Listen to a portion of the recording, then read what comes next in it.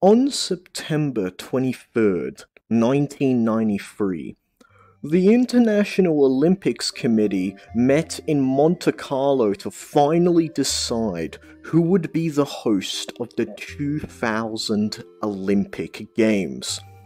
There were 5 cities bidding to host, including Beijing, Manchester, Berlin, Istanbul, and Sydney. And at 8:17 p.m. local time, the committee formally selected Sydney as the host for the Games. Now, the next steps were to get to work preparing Sydney to be able to, host the Games. And this doesn't only include constructing the stadiums, arenas, and centres which the Games were to be held, but also where the competing athletes would be housed. To that, Australia would choose this mostly unused land less than a kilometre large to create the Newington Athletes Village. And this land was in a pretty good spot. It was just adjacent to the area that would become Sydney Olympic Park. It's green and forested and has nearby waterfronts including the Haslam's Creek and Parramatta River. And Australia wanted to use this site to showcase the best planning, prestige and infrastructure the country had to offer.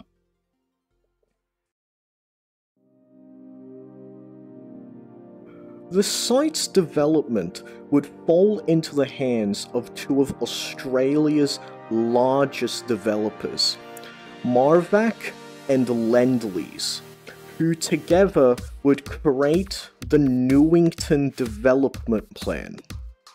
So, how was Mirvac and Lend Lease going to try to create the most prestigious athlete village in Olympic history? Well, the 2 developers factored in several variables that they believed would be important.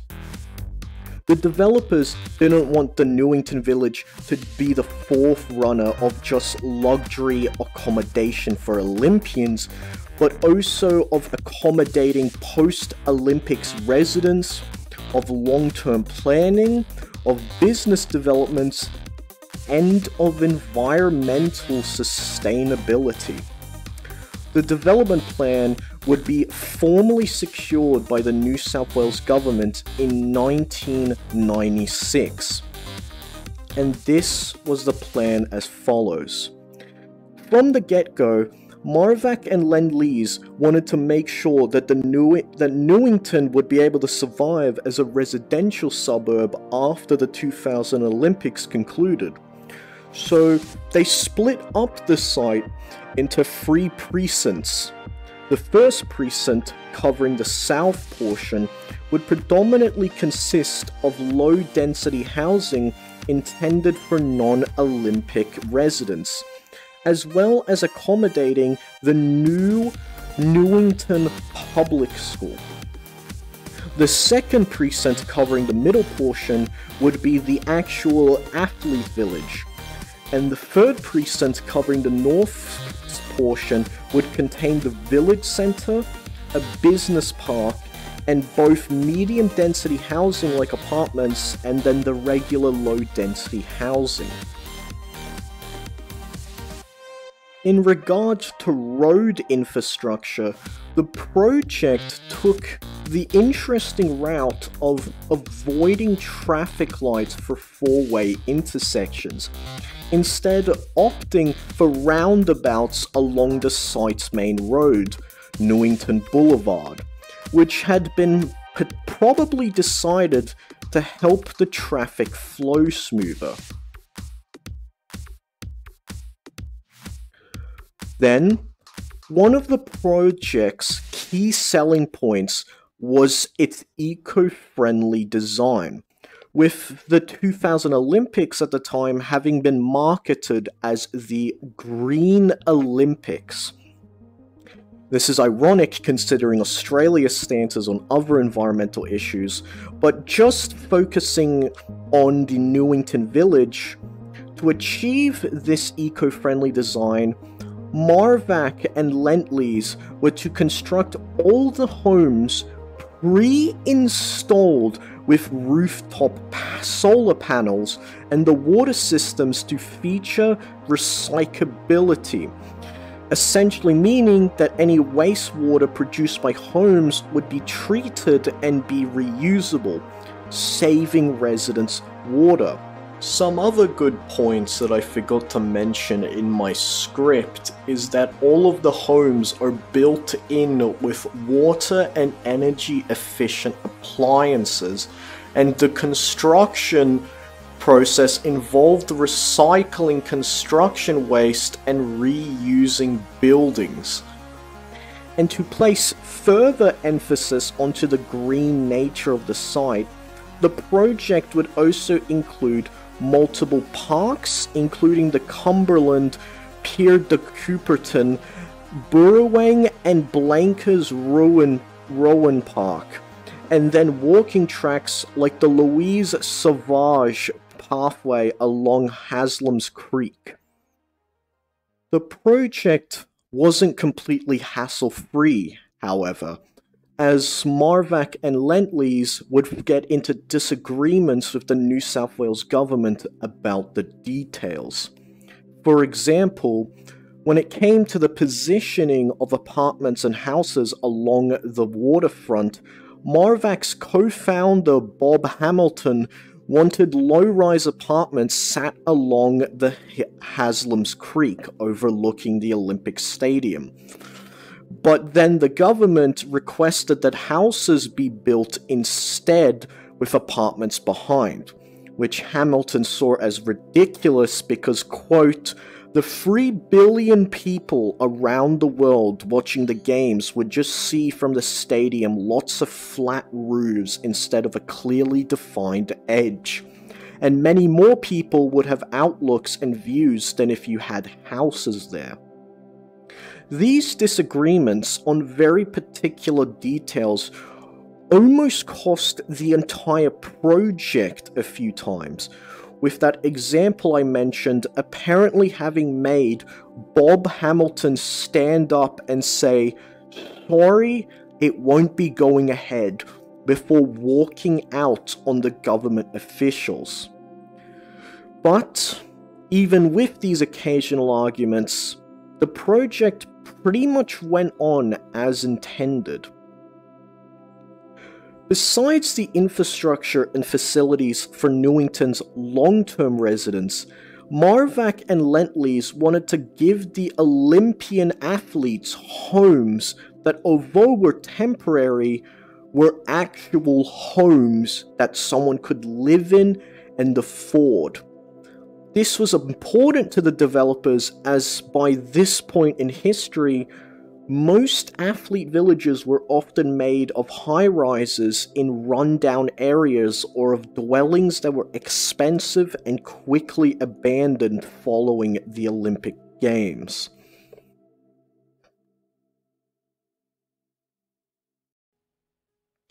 The construction was going well, but 2 years in, on September 24th, 1998, the project experienced its first death during Newington's development. A man named Thomas Pascoe, who was a father to 3 and working as one of the project's scaffolders. He had been working on an incomplete scaffold when bricks suddenly fell from 3.5 meters above, striking him dead. This monument, erected in Pier de Cooperton Park, reads, "In memory of Thomas John Pascoe, a fatality during the construction of the Olympic 2000 village. Thursday, September 24th, 1998. Remembered by his family, workmates, and trade union. This would be thankfully the only tragedy during the village's development, but it is still important to remember. The next month, in the October of 1998, the first of Newington's residential homes would go onto the market for between $250,000 to over $500,000, or for around $442,800 to over $885,000 when adjusted for inflation. And a few years later would come the main event, the 2000 Sydney Olympics. The Newington Athletes Village has been completed, and the Olympians will be arriving soon. But there aren't actually enough bedrooms in the village's homes to accommodate all the Olympians.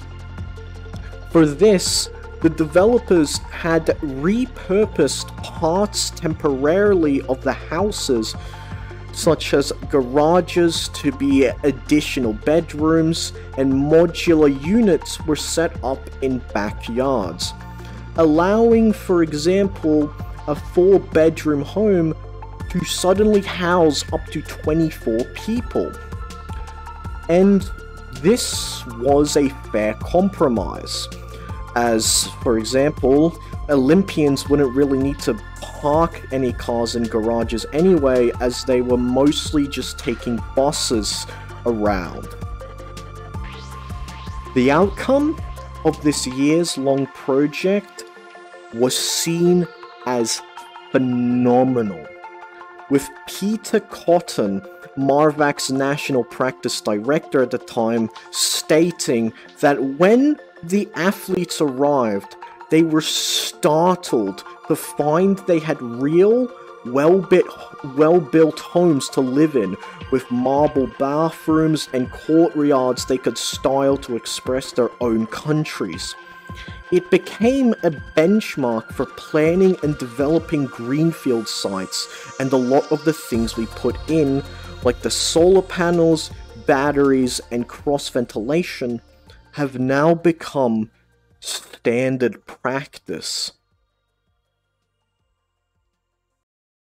The Newington Village project would go on to receive up to 36 building, architecture, and design awards, with 2002 seeing it winning the Royal Australian Institute of Architects Premiers Award. It has influenced modern urban design not only in Australia, but also around the world. This is Newington as it is today. As of the 2021 consensus, Newington has more than 5,600 residents with 2,065 dwellings. All of the parks, the primary school, the village centre and business park, exist as they did in the original project plan. The village centre is actually named the Newington Marketplace.